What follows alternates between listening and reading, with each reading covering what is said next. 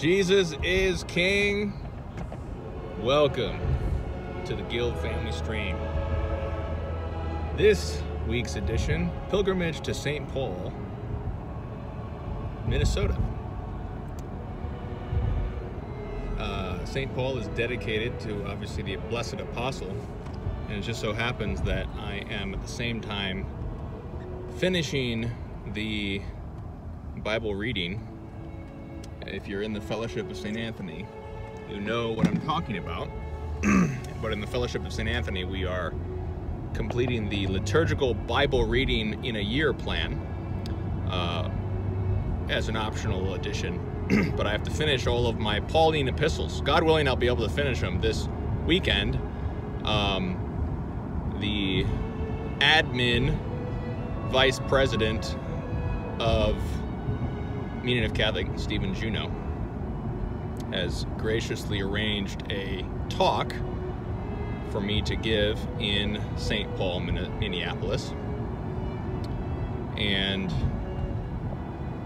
as a wise person once told me, when a family man goes on a business trip, a good thing is to treat it like a retreat. So take advantage of the time, basically, so that this can be a pilgrimage to the city of St. Paul on the weekend of the Pauline epistles. Read all the St. Paul epistles. In 2 weeks, we'll have Sexagesima Sunday, which is a very Pauline Sunday of the Roman Rite. The collect beseeches our Lord for graces by means of the teacher of the Gentiles, i.e. St. Paul. And the epistle is one of the most epic selections from the Pauline epistles, which is when St. Paul berates the Corinthians with sarcasm. And it's kind of a funny passage, but also an epic passage because of what he tells them. St. Paul, he really cuts to the heart so much. That's what I love about the writings of St. Paul.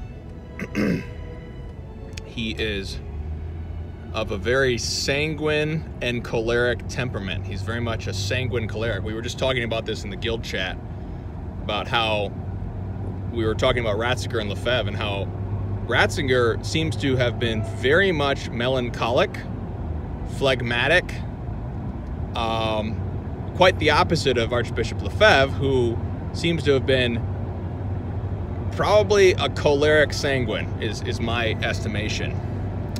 And as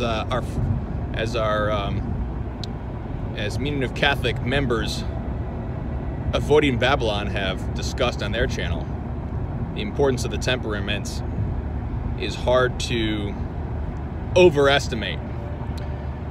So, St. Paul, very much, he's got the temperament of Archbishop Lefebvre. Anyways, or Archbishop Lefebvre's got the temperament of St. Paul, perhaps. St. Paul has he seems more sanguine, though, than choleric. Very sanguine. But his sort of extravagant rhetoric is shown in this particular epistle on Sexagesima Sunday. So I'm going on a pilgrimage to St. Paul, Minneapolis. I'm really excited because I don't really know much about St. Paul, but we're going to learn about it together on this pilgrimage. And guild members will also have access to the entire talk that I will give. The title of the talk is Joseph Ratzinger and the Fourth Greco-Roman Renewal. And this is based on my book, City of God versus City of Man. I'm really happy how the talk turned out, because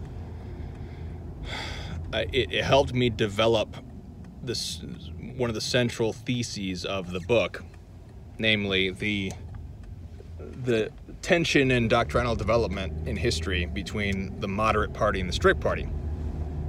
And what I realized was that the moderate party is really the Greek instinct of Christendom, whereas the strict party is really the Roman instinct of Christendom. And there is this Greco-Roman instinct of Christendom that comes from Greco-Roman civilization, culture, and is vivified by Logos incarnate by means of the Hebrew revelation. There's this fantastic passage that I found from E. Michael Jones from my favorite work of his, which is Logos Rising, where he quotes another author and says that Pontius Pilate, he inadvertently prophesies, Pontius Pilate, when he proclaims the King of the Jews in 3 languages, namely Greek, Roman, and Hebrew, he proclaims the very essence of the culture of Christendom, which is Hebraic Greco-Roman. And so he proclaims inadvertently the universality of Christendom and the potency of Christendom by means of vivifying the Greco-Roman civilization. So the talk that I'm going to give develops the ideas that I tried to work out in my book, drawing upon Augustine and Christopher Dawson, and tries to place Joseph Ratzinger's legacy within this framework of a very broad picture of the entire history of the church of 2,000 years. So my only concern is that the talk will draw too long and will be too long. So hopefully I can get it in an hour, if not 45 minutes. We'll see. It's my first time doing a parish talk like this.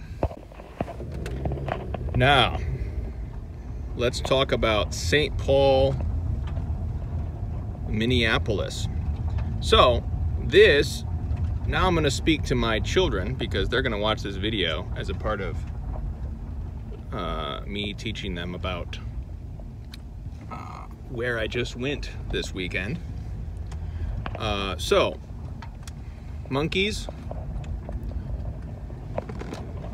We've talked about how our French forefathers came, Samuel de Champlain came to the New World, bringing the gospel of Jesus Christ to the Indians, especially the good Indians, the Huron, and other such nations, but they fought with the bad Indians, the Iroquois nation, the Iroquois Empire. They sailed up the St. Lawrence River. They settled Michigan, and they brought the gospel to Michigan, and they helped all the good Indians. They helped them because these Indians wanted help against the Iroquois, like the Mishimagaya Indians, from whom Michigan gets its name, or the Illinois Indians. And we talked about how Pere Marquette, our uncanonized but incorrupt saint of Michigan, Pere Marquette went down the Mississippi. He was the first one to explore the Mississippi back in the 1670s, 200 years before Magdalene Lefebvre came to West Michigan. Around the time of Magdalene Lefebvre, when the Anglos were taking over Michigan, there were also some of our French forefathers who were settling up the Mississippi River. The Mississippi River is the longest river in the United States, all the way from Minnesota all the way down to the great Catholic city of New Orleans, down in Louisiana, which empties into the Gulf of Mexico. So it's the longest river in the United States. And that's the river that Pere Marquette explored. And you remember, he went down and he encountered the demon. The Indians were so scared that they were going down the great river because they told him that there was that demon. Remember the demon? The demon in the Mississippi was that whirlpool that was killing the Indians because the Indians didn't have good canoes, but the Frenchmen had better canoes, so they were able to get past the whirlpool in the Mississippi. And Père Marquette used his calumet, his pipe, to win over the Indians with a peace pipe. So that's the other story. We've talked about that. So, but up the Mississippi, further up, north of where Père Marquette started his journey in Wisconsin, further up is the modern day state of Minnesota. And our forefathers from France settled around this region way up north in Minnesota in the present day of St. Paul, Minnesota. That's where we're going right now. St. Paul, Minnesota was named by French priest Father Lucien Geltier, and Father Geltier named it after St. Paul. St. Paul was the apostle who spread Jesus Christ throughout the Roman Empire and wrote a bunch of the epistles of the New Testament. So, over in Minnesota, and that's where Père Marquette had traveled in his canoe through the Superior all the way to the Apostle Islands. The Apostle Islands are in present-day Wisconsin. I think that they may be named after him, but that was when he first learned about the Illinois tribe and the great river Mississippi. But that region is right next to Minnesota, and that region is right here on the map. And this is the region of the great Sioux Indians. So over in Michigan and in Ontario area, that's where the Iroquois Empire was. But the big, huge, powerful Indian empire in this area was the Sioux. The Sioux, the Dakota and Lakota branch of the Sioux in this area, was the big Sioux Empire. The Sioux were fighting against the other Indians called the Ojibwa before our forefathers arrived. And when Father Geltier founded St. Paul and named it after St. Paul, he built St. Peter's Church. And in this church, he taught the Indians to sing in the Sioux tongue.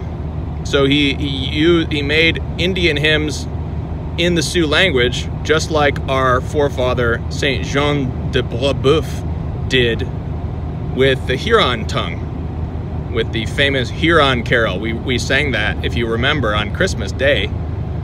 Jesu ahatonya, ahatonya, Jesu ahatonya. That was the Huron carol that we sang.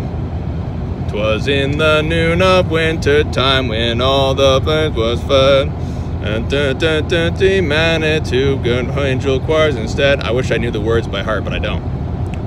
So, Father Geltier taught the Sioux Catholics, the Sioux Indian Catholics of St. Paul, Minnesota, to sing in the Sioux tongue. He's the one who founded the city of St. Paul and the first church of the region, St. Peter's. So we're going to try to get to St. Peter's Church. Hopefully we can get to that today. I don't know if it'll be open on a Friday afternoon, but we'll see. But we are going to go to the St. Paul Cathedral. So if you want the rest of this story, this pilgrimage, you want the talk, everything else, all the history, you have to become a guild member. The guild supports Meaning of Catholic. It helps me pay my bills and feed the mouths I have to feed. It helps the volunteers, the other authors who are published through Our Lady of Victory Press. It helps Meaning of Catholic expand, and you get extra content. So, if you want the rest of this story, go to patreon.com/meaningofcatholic, meaningofcatholic.com/donate. God bless.